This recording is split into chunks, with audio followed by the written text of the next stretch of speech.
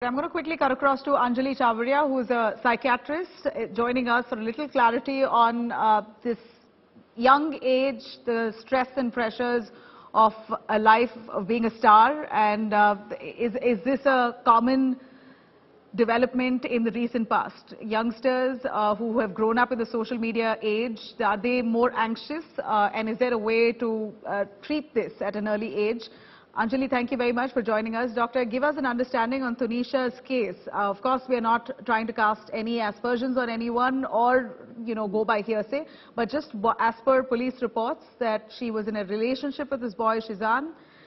It appears that they had broken up 15 days earlier and then came back to having lunch together that one day, and 15 minutes later she was found hanging.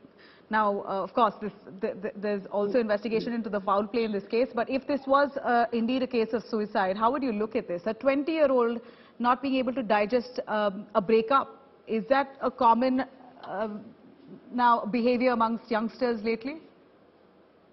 So, what we've been seeing is that there are mental health issues which may go undiagnosed. And that is extremely important. I was just hearing about what y'all were sharing on television, and apparently she has been talking about this, or she's even attempted it. Now, was there a psychiatrist who was, contacted at that stage? If not, why was she not? Like, suppose someone had a heart attack, would we not do an ECG? Would we not call a cardiologist? So it's very important that every attempt of suicide is looked at very seriously. And what we are seeing is that if attempts are going, if people do not get the help that they need at that time, there may be successful events later, which may lead to lots of, young lives being lost.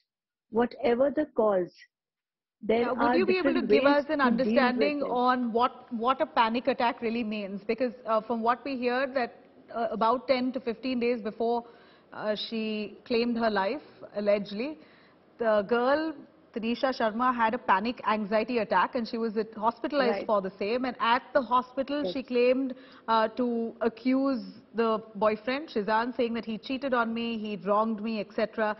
That led to a panic Right. attack and anxiety attack. An anxiety Right. attack itself, what does that mean of? What does that really So signify? an That anxiety you may be attack, depressed? no. So an anxiety attack, just as it says, is just an anxiety attack where a person experiences either heart rate going up or feeling dizzy or just not being able to cope with the situation. Now, what happens is every anxiety attack has to be investigated, just as we would investigate every case of fever and do blood checks to find out why the fever happened. So similarly, anxiety attacks can be because of depression, can be because of stressful situations. But whatever it is, we need to take it very seriously. It's high time we stop saying, oh, it's only anxiety, just cope with it. Why is it that the person is having an anxiety attack?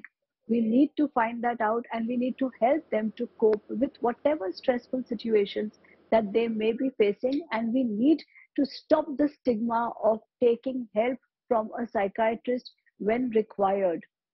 Every case of a suicidal attempt or an anxiety attack or even a relationship stress, there are relationship counselors. We need to find out that why is it that there could be so many breakups. Why is it that some people break up with the breakup and there are others who just can cope? Yeah. Dr. Anjali, as we see of Tunisha itself, she was quite happy just moments before she allegedly committed suicide. Would you be able to tell us what does this behavior mean? At one point, maybe just an hour ago, you're absolutely happy and seem quite calm and sorted. An hour later, you've attempted to kill You've yourself. taken this Is step, this right? normal? Is this normal for a person to go from one extreme emotion to the other? So that's exactly what I'm saying, is that it is not normal. Now, what happens is what we see, okay, she was probably showing or she was trying to be happy, but that does not mean that she was happy. Now, why is it that if you're looking at the entire history, there have been, mood instability, and a lot of teenagers may show this. They may just show that yes, they're able to cope with things, and then they suddenly may do an act which can take their life.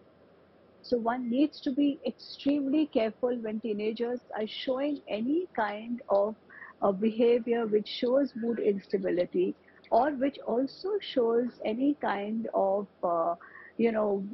especially at these times, whether it is failure in exams or failure in relationships, they need to be taken care of, and they need to be counseled, and they need to be assessed for mental health issues. We can't just leave them alone and say, oh, it's only a breakup, or it's only a anxiety attack, and deal with it. Everybody deals with it. But there's a lot of It's talk high around the time stress mental health. that actors are possibly going through. How would you look at Tanisha's case? Because she was a child artist. Is said to have been in the industry for at least a decade. So she, right at a young age, adapted to all the, the perils and the positives of the film industry at all. So would you be able to tell us if this could be something that was stress related, or this was more about the relationship going wrong? Oh, Work so stress first of and all, pressures. yeah. Now, everybody, a lot of us have been under stress, especially in the last 2.5 years, where there was no work. And of course, all professions come with their stressors. Child actors have a lot of Hmm. stress because, somewhere they may not even grow up the right ways because their childhood is taken away and they're Yeah. supposed to behave in a certain way. Of course, there are people who cope with it successfully, and we cannot comment on this young girl because we do not know about her. Maybe she was coping.